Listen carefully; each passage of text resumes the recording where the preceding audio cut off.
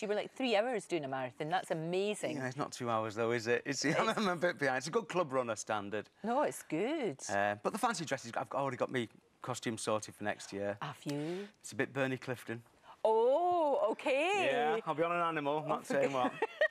But that's really hard to do it when you're dressed as a banana or an ostrich. Yeah, I like not to think about it. It's a bit like childbirth, you know, I suppose. And then you forget how hot it is. Do you run every day? 6 days a week. 6 days a week you run? How long do you run every day? We do, if you're training, you do different amounts on different days. Easy runs, long runs. You've done 4 marathons, so yeah, but I'm a plodder, love. I mean, I don't, you know, I just plod. I mean, people dressed as pork pies were passing me by. There was a lovely 92-year-old man who beat me at the finishing line. I let him go. I didn't. He was amazing. I really was you know, I was just doing it for fun. Well, that's what it's about. You know? It's not about, you don't have to win the race. It's all about getting involved at any level. Absolutely. If you can go out and run 5K, a mile, whatever, it is good for you. Yeah, no, it was an amazing trip, I think.